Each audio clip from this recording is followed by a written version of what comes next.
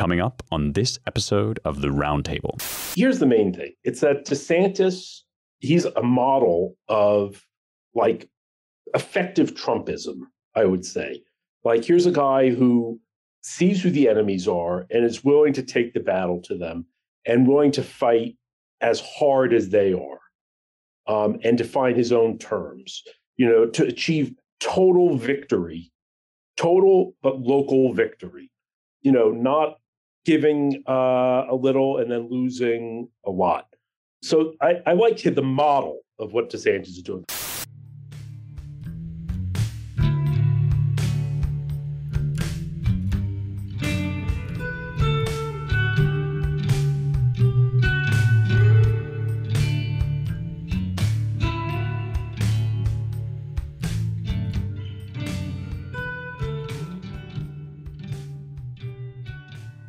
Hello, and welcome once again to the Roundtable, your weekly editors and publishers podcast from The American Mind. I'm your host, Spencer Clavin, features editor of The American Mind, and I am joined this week by James Poulos, our editor from Florida, and from New York by our managing editor, Seth Barron. It's a very online episode this week, or rather perhaps the theme of the episode is online is real life. All three of the topics we want to cover have to do with a kind of porous boundary between very online discourse and real life politics with real life consequences. And so we thought we'd start with Taylor Lorenz's pinned tweet. Now, Taylor Lorenz, for those of you who don't know, is a columnist at the Washington Post, formerly of the New York Times, generally kind of reviled among conservatives for her terrible takes and for her sort of vaguely woke posturing. Cry bullying is a word that gets used a lot. She was recently featured in an interview, breaking down into tears about the doxing and the harassment that women face online. Her beat is sort of internet culture, online journalism. And lo and behold, shortly after revealing her sorrowful story, her sob tale of, having been attacked by people who don't like her work online, she comes out with this story now pinned to the top of her Twitter timeline about the Twitter account at Libs of TikTok. You can find this on the Washington Post. Meet the woman behind Libs of TikTok, full on doxing this anonymous tipster, the person who runs this Libs of TikTok account. Doxing typicip just sort of means revealing the identity of somebody who prefers to remain anonymous online, although there has been some sort of hair splitting about, well, this person's personal information was available. But Lorenz seems to have done some really heinous stuff, like going to the house of her family members. And in point of fact, to read this story is kind of remarkable for the barely concealed venom. It's sort of masquerading as a news story. Libs of TikTok, if you haven't found an indispensable resource, as long as it remains on Twitter, basically all the person does behind it, and you can find her name. I won't say it because I don't want to dignify this stuff. But this incredible woman just posting like clips of things from TikTok that have revealed an enormous amount to an enormous number of people about how deep, especially the kind of alphabet crazy trans extremist stuff goes in public schools. And one of the things that you can do if somebody ever says, well, nobody's really teaching about gender transition to third graders, you can go on Libs of TikTok and find teachers on TikTok saying about how they teach gender transition to third graders, or basically anything that you can dream of. This person has found just evidence of it and just posts these clips. I mean, there's some commentary associated, but really it's just the videos.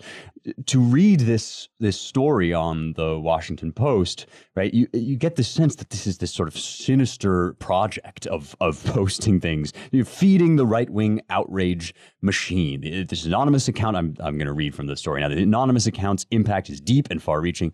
Its content is amplified by high-profile media figures, politicians, and right-wing influencers influencers. Its tweets reach millions, with influence spreading far beyond its more than 648,000 Twitter followers. It has become an agenda setter in right-wing online discourse, and the content it surfaces shows a direct correlation with the recent push in legislation and rhetoric directly targeting the LGBTQ plus community. So, there's some truth to this in the sense that, in fact, you often now see videos that are uncovered by Libs of TikTok on Fox News or on Tucker, especially, to the effect that some of this legislation, the parents' rights legislation to protect kids against indoctrination and so forth, is highly necessary. And this is not just some sort of conspiracy theory in the conservative media's head. So this is the state of play at the moment. There's been all sorts of online back and forth about it, but it is kind of intriguing to find this person turn around from, oh, it's so sad and awful to be doxxed, to be pursued online, and then to invite this exact kind of opposition by identifying somebody who wishes to remain anonymous simply for the crime of doing the reporting that, it should be noted, Taylor Lorenz is really ideologically and probably professionally incapable of doing. I mean, the Libs of TikTok is more powerful as internet journalism than anything Lorenz herself has ever written. So this is all to summarize the state of play. What do you guys make of it? Is this, one thing that's going on also is that the Babylon Bee has announced a partnership with the woman behind Libs of TikTok. And so it seems as if the right is really rallying around her. To me, this is an interesting barometer moment for the relative power of kind of the cathedral behemoths of big tech and mainstream journalism and, legacy media against these kind of groundswell conservative movements. And I'm interested to know what you guys think about what this says vis-a-vis kind of where those two movements stand. Well, I guess I'd start out by saying that this ate my Twitter feed. This is like day 2 or 3 where, I've pretty ruthlessly, it's the only way to survive really on Twitter is you just keep winnowing down the people you follow. And it's down to about 900. And I think every single person in my feed was discussing this for several days. And part of me, cringes to the depths of my soul in the face of this spectacle. But there are some interesting issues. And one of them is, there's been a pivot over the past 24 hours or so, it seems, away from kind of the ground level reality of what's going on up to this sort of meta layer where it's like, well, what's really going on is conservatives hate journalism. They don't think that it's a legitimate profession, I guess. And what they want is chaos on the internet, anarchy online, where anyone can say anything at any time, including, the kind of craziest misinformation out there. Let God sort it out. And this is a meme that's starting to spread through the kind of journosphere. And what's interesting to me is, like, on the one hand, yes, it's true that there are, good reasons to actually say that, like, journalism, legacy journalism is this kind of historical phenomenon. The Fourth Estate is this kind of thing that appeared over time. And the idea of the Fourth Estate is, this is basically like a group of people who have an equal significance to, like, the first 3 estates, those who work, those who pray, those who fight, and have, like, an equal amount of authority in how society is structured. That's like, that's a question mark as to whether, like, legacy journalism still has and merits a claim to that level of authority in society. So that's, like, right off the top. On the other hand, like, it's not just sort of a political question. There's this media question as to, given the current technological landscape, what is journalism? And what it isn't is what it has been presented as for the past, several decades, this kind of almost a branch of government. That's, not even those who work, those who pray, and those who fight had a claim to be a branch of government in the way that I think journalists of a certain establishmentarian stripe think of themselves as being performing this kind of regulatory function, the kind of, barometer of truthiness in political discourse. Things are changing, and despite the panic over misinformation and disinformation, as we all know, vast quantities of propaganda that is deliberate in its intention to mislead millions and millions of people for political reasons is coming, the call is coming from inside the house. It's coming from institutional journalism. And so journalists face this kind of predicament. How do they present themselves? What do they talk about? What do they cover? And how do they do it all in a way that, one, maintains their prestige and status, two, keeps them at a certain kind of socioeconomic tier of society, and three, gives them the political significance and power that they need in order to maintain this kind of affectation that they are an institutional pillar of, quote unquote, our democracy. And so all this is to say, the way that it looks like they're trying to play this under the episode that we're discussing right now is to say, like, well, look, anyone who questions or attacks or challenges or even ridicules queerness as what John Rawls might call a comprehensive doctrine, what I might call like a religion. Anyone who challenges that or says anything other than the proper sort of set of liturgical phrases must be exposed to public notoriety, has forfeited their right to anonymity or even just garden variety privacy, and that it is in effect a sacred function of our democracy, quote unquote, for journalism to do this. That really seems to be the logic that they're going with. And, you do not have to be very online. You do not have to be a conservative. You do not have to be a member of the New Right, which is the phrase of the moment. You can just be an ordinary American to look at that logic and to say, this is suspect. It is sus. And I oppose it. And why wouldn't I oppose it? And on what basis do you expect the American people to embrace this sort of behavior? And I think there is no such basis. And so, we'll see how this all shakes out. But I think that they're on very thin ice. Yeah, I agree. I mean, especially because, what's so funny is that it's not even really like you can't criticize, like any criticism of, the trans religion or, these weird gender commissars is hateful. Because the whole thing with Libs of TikTok is that it's kind of just, she's just collating stuff that they're putting out there. So it's even that just to look at it, just to look at their own content, but in the wrong frame, is hateful. Taylor Lorenz herself demonstrated this when, she had this interview, this infamous interview where she started weeping about all the harassment she gets.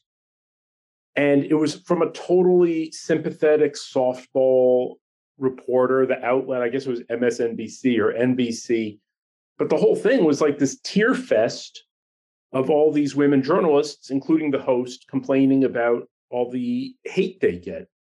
But then when it backfired and people were laughing at her for her cry bullyship, she turned around and attacked the host of this segment, saying that if you don't understand online culture well enough not to do something that's going to expose your subject to more hate, then you effed up.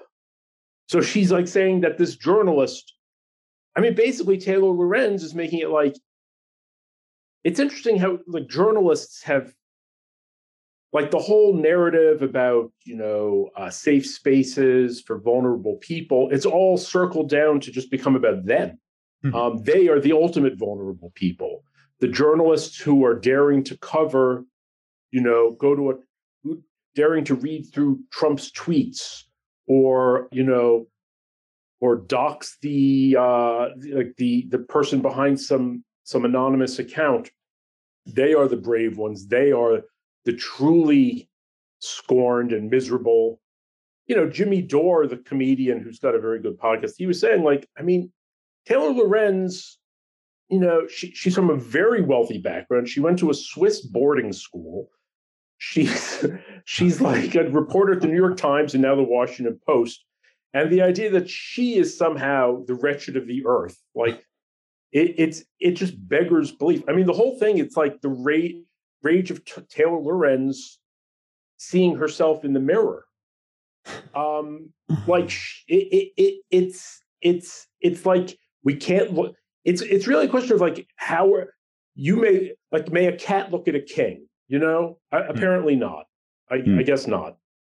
Yeah, this is a really interesting dimension of it all, that in fact, what the crime here is just presenting. I mean, it's true that Libs of TikTok, has a point of view and offers commentary, but I don't think I've ever once read in any detail the actual text of a Libs of TikTok tweet. Like, it's really just the video. All she's doing is putting it, you click on the thing, you hear what they say. And this is, in some ways, a microcosm of the phenomenon that happened nationwide during COVID, when kids were forced to do school at home. Everything was online. They were zooming into class, and parents were simply, they weren't like spying on teachers, or you don't have to put like cameras into classrooms. All they did was just like sit in the kitchen while their kid was doing homework, because that's how things were during the pandemic. And now they're freaking out because the parents are like, well, we don't really like what you said. And this was, Terry McAuliffe, when Terry McAuliffe said like parents shouldn't have any input at all. He was reacting to exactly this phenomenon that, when parents send their kids to school, they enter into a relationship of trust with the teachers. They delegate some amount of their parental authority, which is given to them by God. They delegate some of that authority unto these people, and the trust that they'll take care of them and of their kids, and not, whisper in their ear about stuff that they don't want we don't want your parents to know. Don't tell your parents, but boys can be girls. Like, and so all that is happening, from COVID to Zoom class to Libs of TikTok to anything else, is simply that people are reporting, finding out, discovering for themselves the actual things that are going on, which, by the way, is supposed to be the job of journalists. Like, the grand irony here is that journalists' job, they too have a sacred trust. And if they're going to be afforded the honor and prestige of the fourth estate, of the pillar of liberal democracies, pillar of society, then they have to fulfill the trust of simply, insofar as possible, presenting the facts to the people and letting them decide. And since they've completely fallen down on that job, since they've made it their mission to undo any attempt that people might make at getting at the truth, since they've totally fallen down on their duties, it's been up to parents and to citizen journalists and to random people like Libs of TikTok to actually present what's going on in the plainest possible terms, to just give it to you on camera. The grand irony is that, like, oh yes, like, we journalists, we're the real heroes here, for persecuting people for doing journalism. I just want to add that, there's another thing that's sort of floating around the internet at the moment, very much to both Seth's and James' points, is a photo shoot by New York Magazine of the new executive editor of the New York Times, which truly must be seen to be believed. I mean, I don't know if you've seen Titanic lately, but the thing where she's like, paint me like one of your French girls, and she languishes in seductive pose, that's sort of the stances that this guy's taking, and tells you exactly kind of how they have come to view themselves. Not that they are important in society because they fulfill a sacred trust, but that they are among the anointed, right? I mean, everybody wants in on the oligarchic class, and being a journalist, ipso facto, whether or not you actually do journalism, is supposed to confer you that favored status. And at this point, people are saying, like, well, to hell with that. Like, what do we keep you people around for? Like, apparently not to report the news, apparently only to persecute people who do report the news. So yeah, I'm a little bit bullish about just normies and people in general catching wise to this stuff. Yeah, I mean, this is just, it's constructing a new regime, and it's constructing a new regime for a digital world. And this is how they intend to do it. Either you have the blue check or you don't.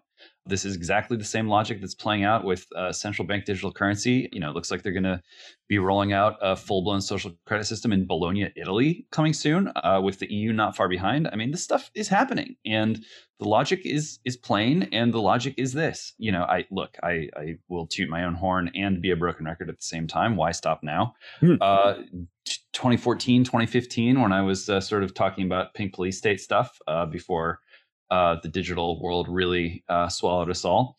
The main kind of political theory point there is we were exiting a world where the public-private distinction was what ordered society, and moving into a world where the distinction between official and unofficial life replaced the public-private distinction. And that's what we got, and that's what's being used to make these decisions about who's in the regime and who's not, who's doing the governance and who's not. It's going to be who has the badging on their online identity and who does not, and who gets to decide who receives the badge and who doesn't, Well, what's the logic that's going to determine that particular, algorithm?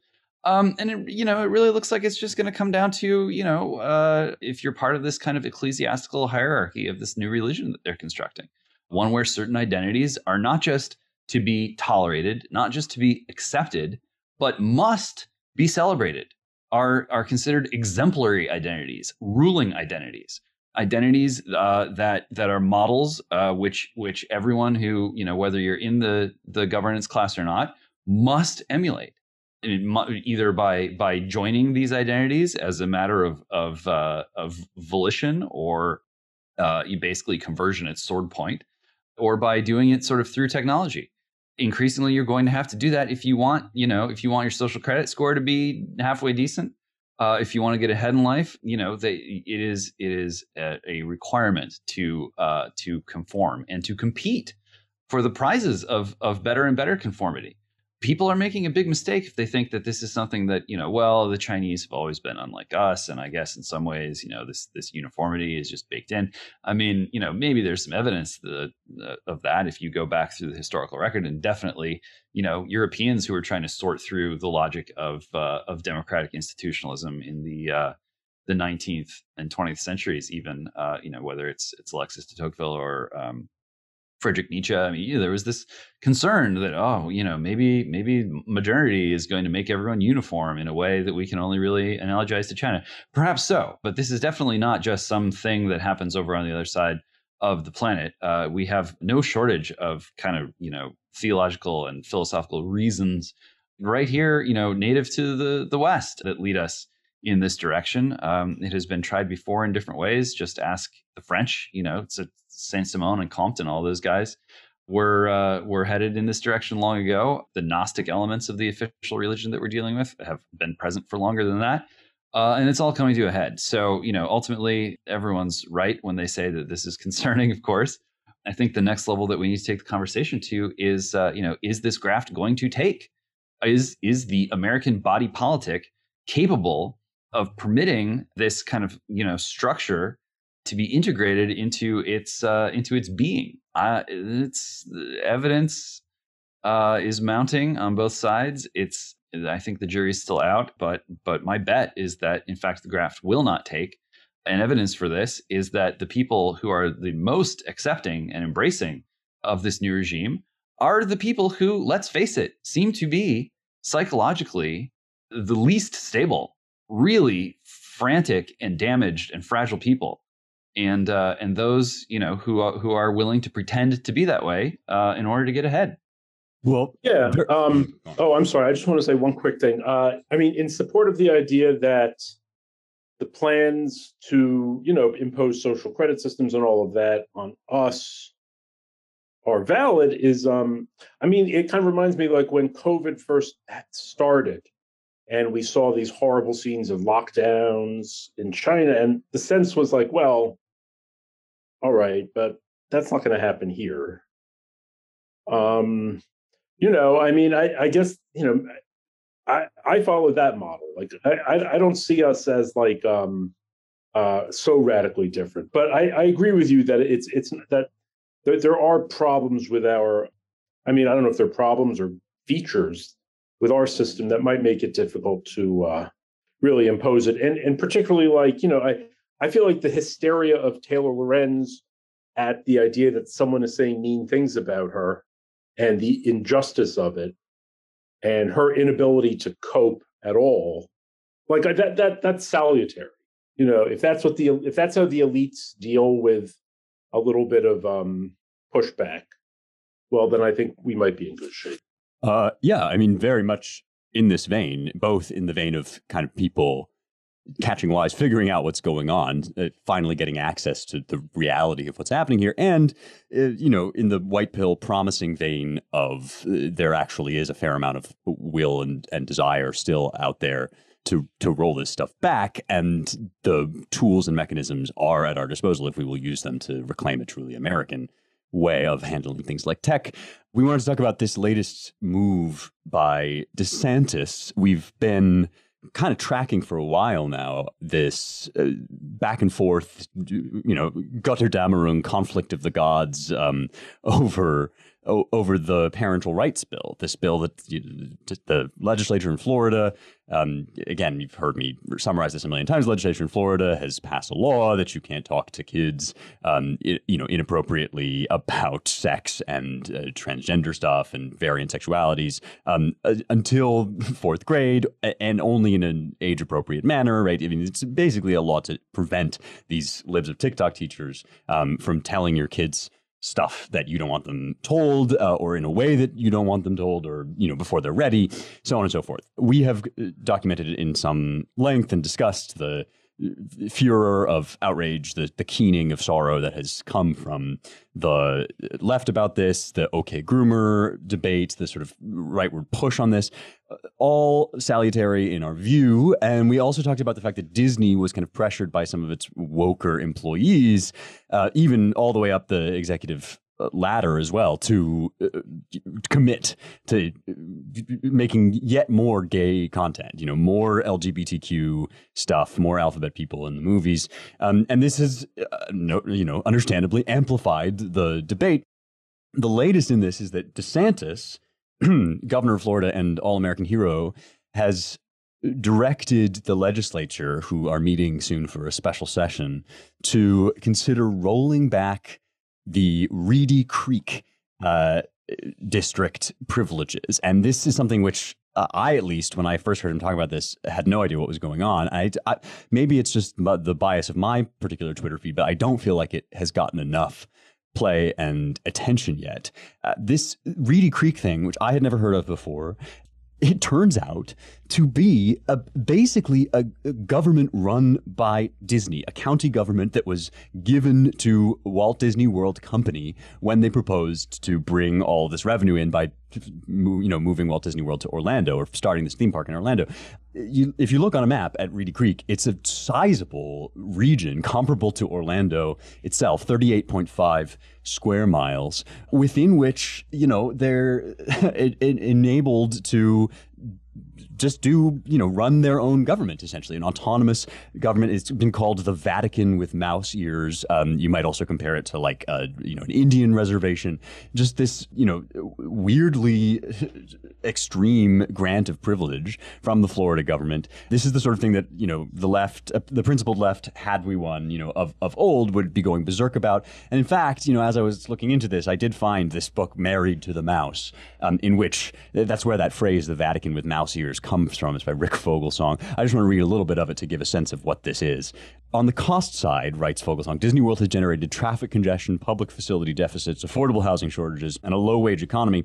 These problems frequently accompany urban growth, but there is a complicating factor in this Disney Orlando case.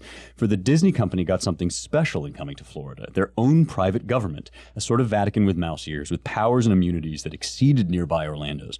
The entertainment titan was authorized, among other things, to regulate land use, provide policies and fire services, build roads, lay sewer lines, license the manufacture and sale of alcoholic beverage, even to build an airport and a nuclear power plant. Now, some of these things they haven't actually taken advantage of, but the principle remains in place. And this is what DeSantis is suggesting is, look, we granted you these privileges because we thought you could come in and benefit our state. It turns out that, in fact, you have some hostilities toward the will of the people, and you're not working in our interest, no matter how much money you might generate. And therefore, the deal's off. You're not holding up your end of the bargain.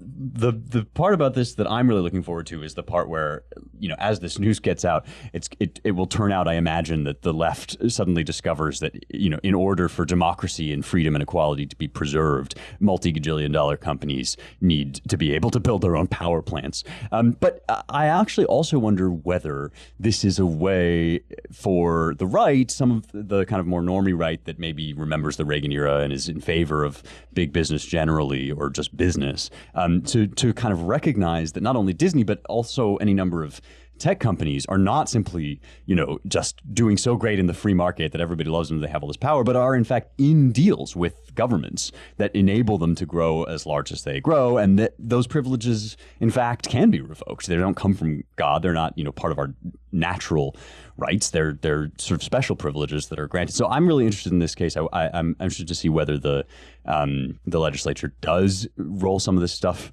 back and end this weird papal carve out for Disney. DeSantis, has said, following, the best laws of general incorporation, like, we're not going to take away any privileges that you could get, that any company could have, but we are going to start looking, it turns out, at this kind of extraordinary setup.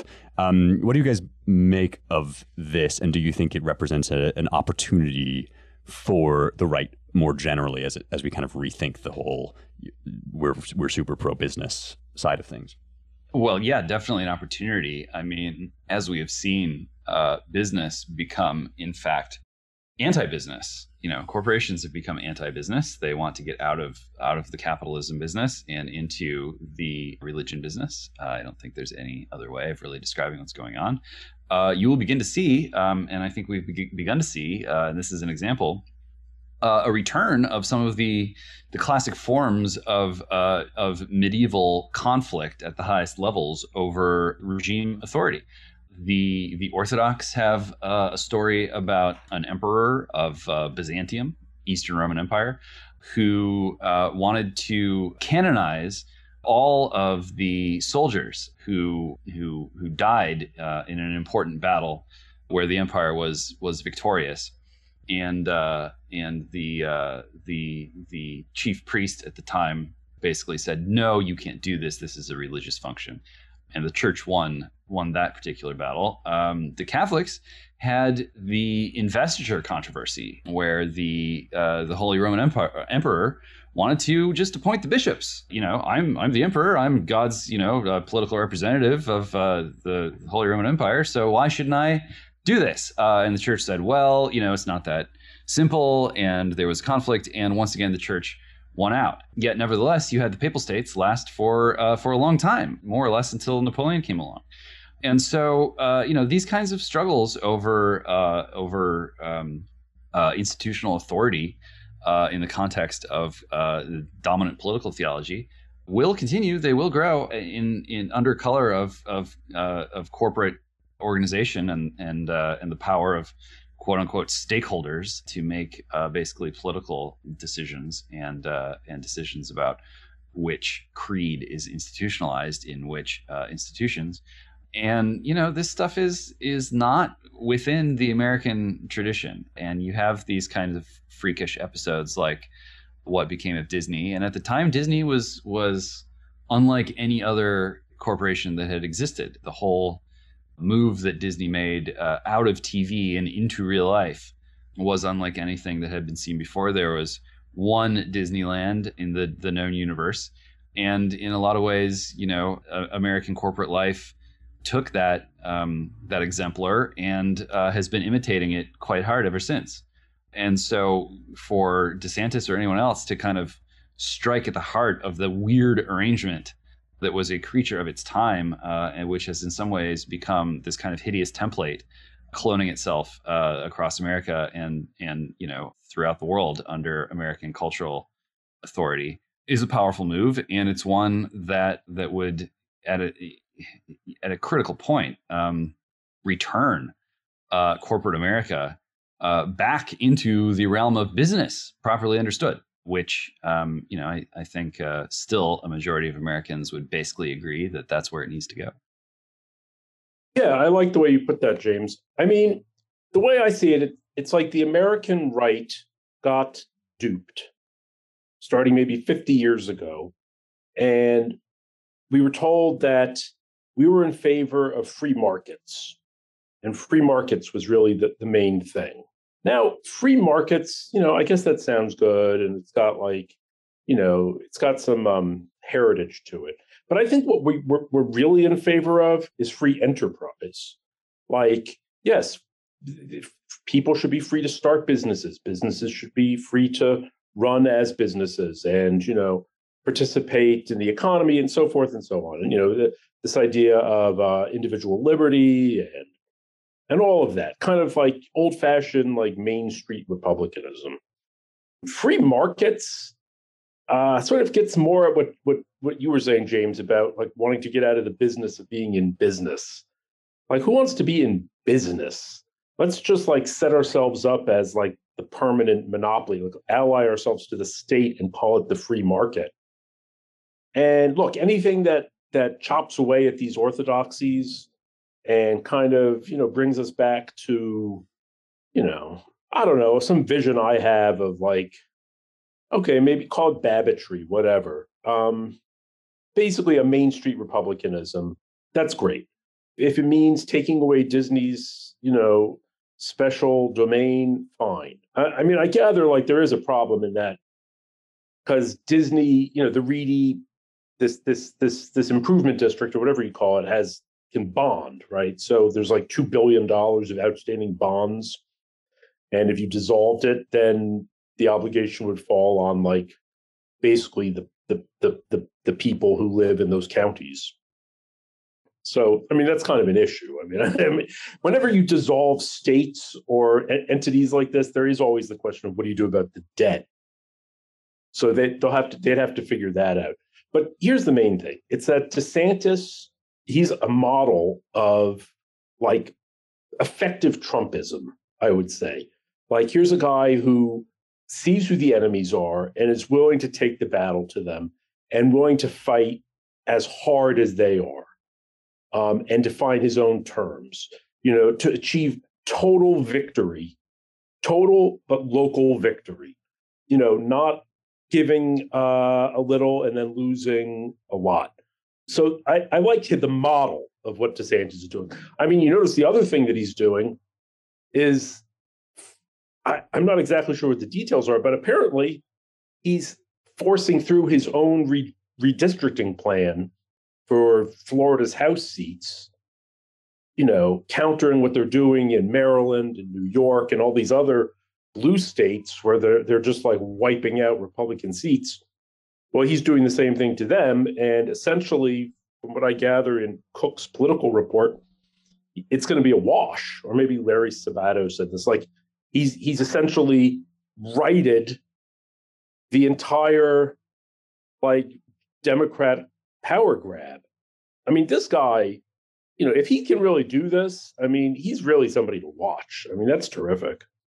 Yeah, no, I mean, the debt thing, I have no idea whether they will figure out a way to resolve that. It's an actual concern because it is a problem for the people of Florida, not for Disney, right? I mean, like, who knows? I'm not the like legal scholar to figure out if there's some way around that for them. But to me, the point is simply like that he has undertaken to put this on the table, right? I mean, right. It is, as you say, it's this thing where he actually thinks up effective ways of going after the enemies of the people that are like within the best American traditions. I mean, I liked the theological kind of context you were giving, James.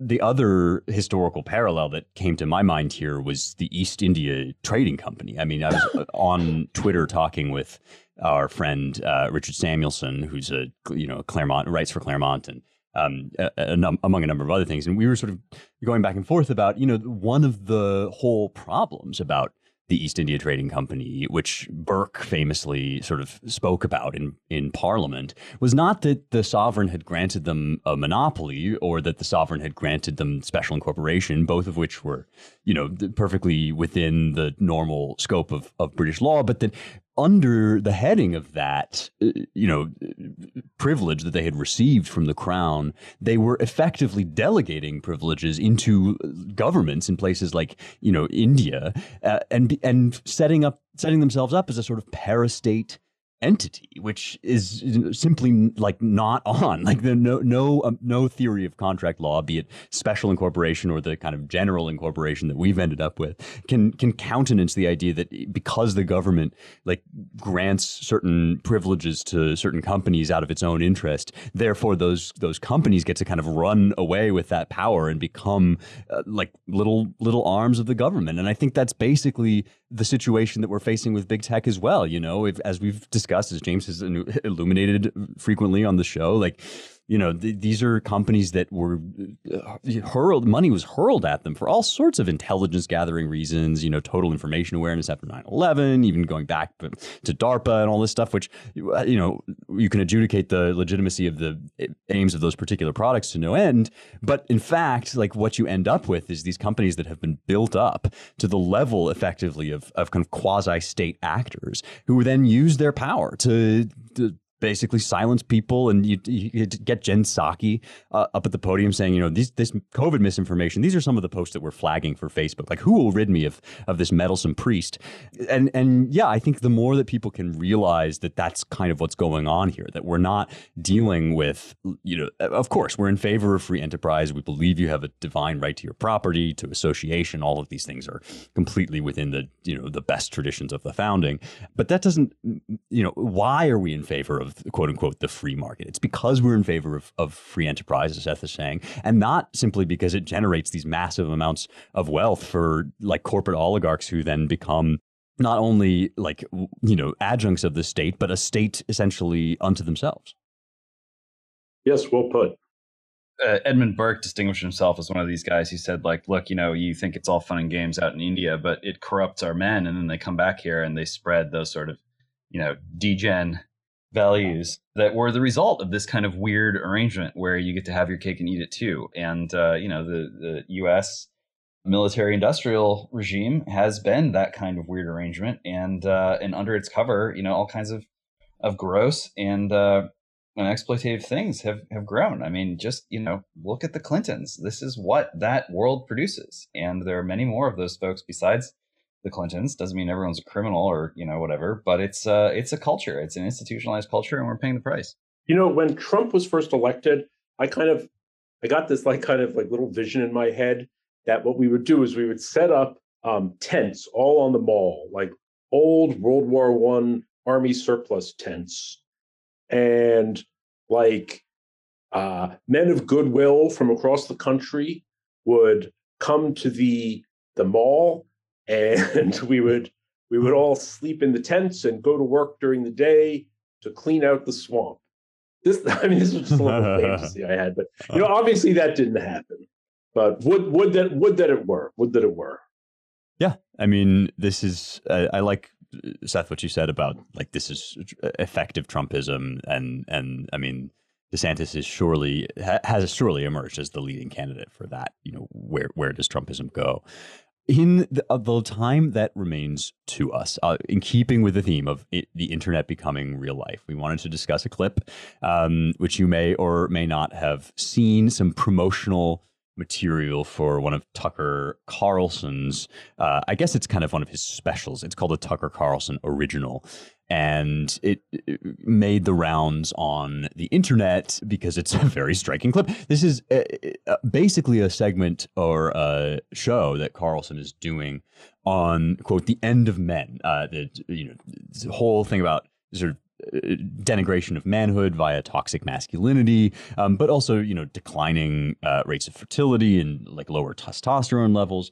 And he's got this like, you know, sequence, this montage of really ripped dudes like working out and doing jujitsu, it looks like, MMA, and chopping wood, and indeed, forgive me, but sunning their testicles. This is an online thing that he got. It's actually, I guess, not sunning so much as like they've got infrared light, which apparently is one of the things that people recommend for health, all sorts of health benefits. And then the last thing that I'll mention, the last piece of this clip is egg slonking, which if you haven't tried, I highly recommend. It's just drinking raw eggs. It's supposed to get you some of the benefits of like the choline and so forth. And this is an area of nerding out for me. So I won't go into too much detail except to just outline that one of the things that's striking about this, that both, those in the know on the right and those who are anti-masculinity, anti-Tucker, etc. on the left have been remarking upon, is that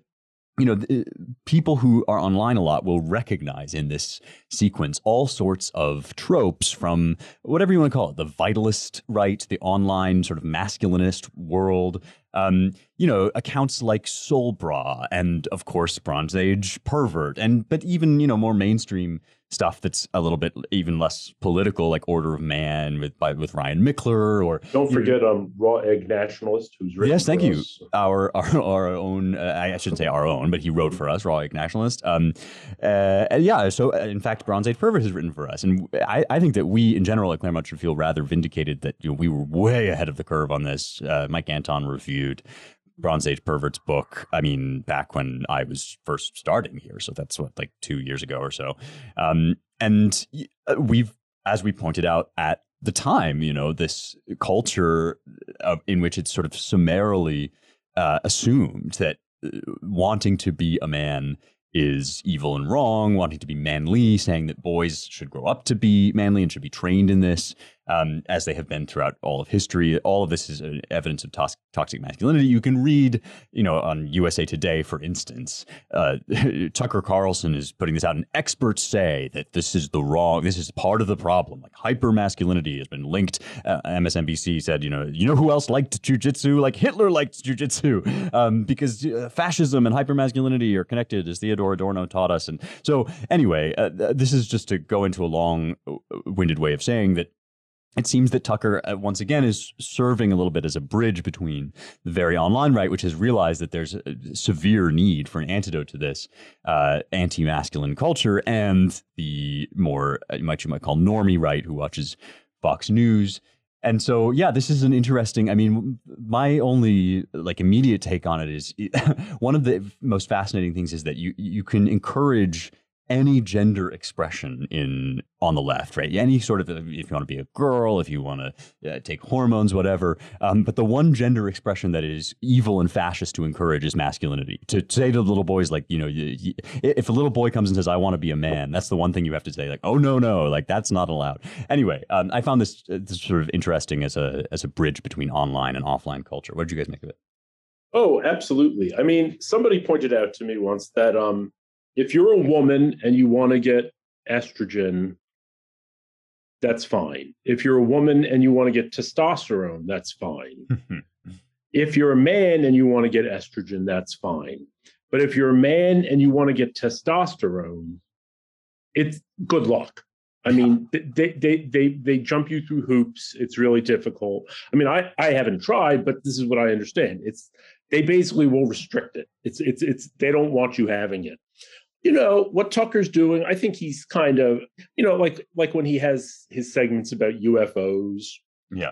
I think he's kind of pulling the culture's leg a bit. All right, I'll play the National Enquirer bit. Why not? People like it. It's interesting. And, if it pushes the Overton window a little bit, maybe that's not such a bad thing. What I think is funny is the kind of, Gawker type of media that, the all too knowing, this hyper sophisticated, online world looks at Tucker and kind of smirks and kind of scoffs. And they're like, oh my God, does he realize how homoerotic this is? Yeah, right. As though that aspect eluded Tucker or eluded the right. Yeah, we get that. We get what your smirks are about. That's not the point. We can, our side is broad. We can incorporate all kinds of implications, and it doesn't bother us. It's whatever. Sure. Yes. Is it a little odd to sun one's testicles? Probably. But okay. Never having tried it, I couldn't say, Seth. I couldn't either. But yeah. It's funny that it's funny to see what rubs them the wrong way, yeah, and what gets their panties in a twist, basically. So yeah, I'm all in favor of it.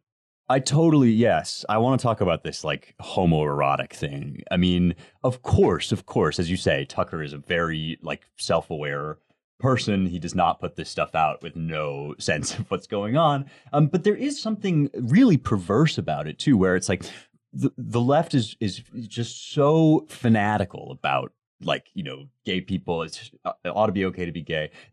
Their first insult is always like, you're a closeted homosexual, which if in fact you are the champions, if you are the champions of, you know, inclusion, and you have this big heart of compassion for these kids that aren't really, you know, that are growing up in these conservative cultures, like, shouldn't you say like, oh, Tucker, if anything, if you think that Tucker is like working out some sort of sexual dysfunction or like, you know, closet homosexuality, shouldn't you be saying like, yes, like, you know, the culture is really being, no, like you're gay, like you're gay. And the other thing is that, you know, sure, there's since time immemorial, there has been a kind of blurry dividing line between like homosocial and homoerotic activities. Like there is an element where like guys when they get together, and goes way before the internet, like the drum circle thing. You know, it looks a little gay. People get a little like skeevy about it. But that's precisely why, like the fact that guys do feel a little antsy about, you know, showing affection to one another, like, you know, hanging out together, is precisely why like men actually do need to like, you know, form close friendships without fearing that they're going to be perceived as gay or whatever. And so this weird thing where everything has to be about some sort of Freudian sublimation, sexual desire. And so they mock you for just like wanting to like whatever, form male friendships is surely the major obstacle. You know, again, they always accusing men of like, you're so, you know, you have so many hangups. Like you don't want to, you know, men don't want to show emotion. That's toxic masculinity. Men don't want to form friendships. That's toxic masculinity. And then the minute that like Tucker comes out or anybody comes out with like, I think that men should really like, you know, wrestle with each other and form friendships, like that's gay, you're gay. It's like, well, why do you think they're afraid to talk about this? Anyway, the whole thing is really like kind of ugly and perverse. Yeah, I agree. Just you know, we can. I don't want to, you know, go on and on about this, but it's funny when they love to point to like Larry Craig or you know, people and be like, he's gay. Oh, he's a closeted gay. It's like, okay, well, don't you, like you said, Spencer? Well, so he's on your side then, right? Don't you feel sorry for him? Like, all right, so he's gay. I mean, whatever. Right. Like, why are you making such a big deal out of it? It's kind of a funny this idea that they think that they have the monopoly on what's hip. Like everybody knows what, like, that there's like gays everywhere. So like, you're not going to surprise anybody. Everybody knows this. Right. I mean, yeah, like this is the other thing. It's not as if Tucker is going to like be accused of, you know, the days are long gone where if you're an actual gay person, you come onto a straight guy, you'll get punched in the face. Like, you know, I have a million friends who have been like, oh, I asked this guy out at the gym and he was like, I'm flattered, but I'm straight. Like, this is not a thing on the right either. Like, nobody is freaking out about this. Nobody's like, ew, cooties. And as you say, Seth, like, really, that's actually not what this is about at all, nor is it even like a problem. I genuinely feel as if this is the one forbidden gender expression, like this and homemaking, right? If you stay at home with your kids, that's evil, and you're oppressed, and you've been hoodwinked, and you're worthless, and you're staying home with cookies and teas. And if you're a guy that wants to maybe get a little bit in shape and like, you know, have some male bonding, like that too is this sort of, you're evil, you're repressed, homosexual, and you should be pilloried. This thing where it's like, you know, fascist to want to lift weights. I that's my favorite part of it. I love that part because it's like they've spent years telling people that getting fat and ugly is the most virtuous thing that you can do for society. And we all have to say fat is beautiful. And now people are sort of like, that's doesn't feel or look good, and I don't want to be like that. So I'm good. Like, people like fitness. This is not a sort of invention of the right wing. It's not some social construct that we fabricated. Like, people like to get in shape. They like to look good. You don't have to be a supermodel, but you do have to take care of yourself. And like, so now, of course, people are leaning into, I mean, one of the reasons why this stuff comes across as so dialed up to 11, why the masculinist stuff is so, like, you have these big burly guys being like, yes, we're men. Like, one of the reasons why that is because, it's been so maligned and belittled that people, are kind of trying to course correct in the other direction. And it's like, so the right is where like people go if they don't want to look like fat slobs. And now it's like, well, fitness is fascist. It's like, well, who made it fascist? You basically defined your own party as the party of like, obese. Not to be like unpleasant, but just like, fat is beautiful. And if you say that, then you're going to become the anti-fitness party. This has been fun. I love these like very online stories. I think that we are about wrapping up. Thank you all for listening to the Roundtable. If you want to learn more, you can visit our websites at americanmind.org, claremont.org, claremontreviewbooks.com, and our DC-based Center for the American Way of Life at dc.claremont.org. You can donate to support the show at claremont.org/donate. Don't forget to rate, review, share, and subscribe on Apple Podcasts or wherever you get your podcasts. Thanks, everyone. Talk to you next week.